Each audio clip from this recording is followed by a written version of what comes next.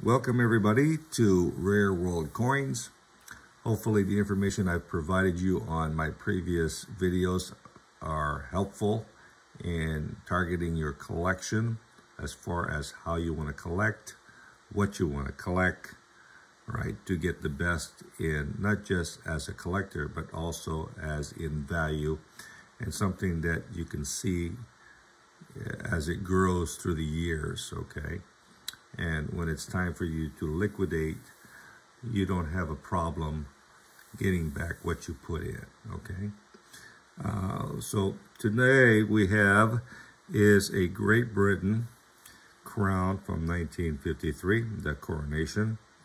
It's graded NGC Proof 64 Cameo.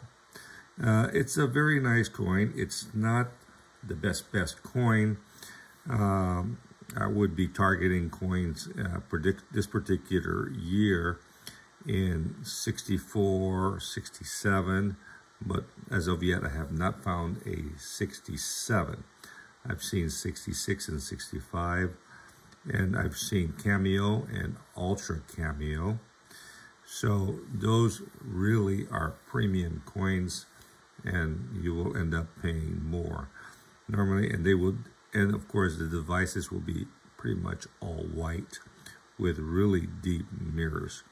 Now, the 1953 is limited to, I think, about 25,000 sets.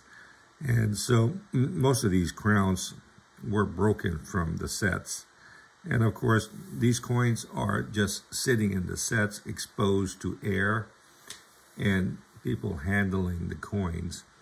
And so many of these coins, normally you'll see heavily toned, and of course with scratches, hairlines, impairments due to handling of the coins, okay?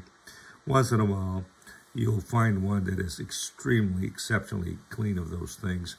Those are premium coins that you want to purchase and keep. This one here isn't so bad. Very nice, exceptionally clean of heavy contacts. The device sticks out very well. If this was more white, which would be like an Ultra Cameo, that would be preferred. But as far as the condition for this coin, it's very nice coin. Good design, very popular with Queen Elizabeth on horse. Limited mintage of around 25,000. All came from proof sets. Okay. And like I said, the majority of these coins were pretty much badly handled. So lots of impaired coins, or they are badly toned. On the reverse are the crowns and the shields of Great Britain. Very nice.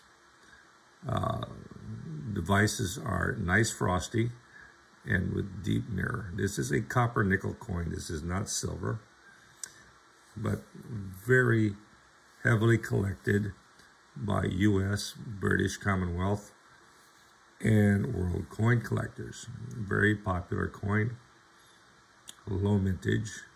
If you see one in 65 or better, definitely I would consider those as a good purchase.